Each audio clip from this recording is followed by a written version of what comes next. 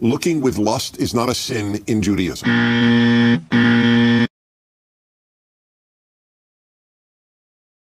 What's the stance on pornography?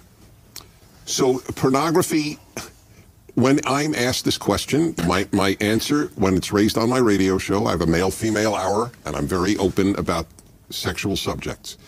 I always ask, if a wife calls me and says, my husband looks at pornography, I found on his computer, I have one question. How is your life of intimacy with your husband? Is it good?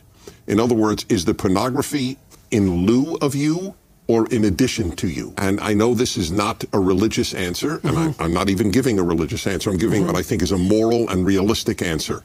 Men want variety. If adultery is a substitute for, if pornography is a substitute for one's wife, it's awful.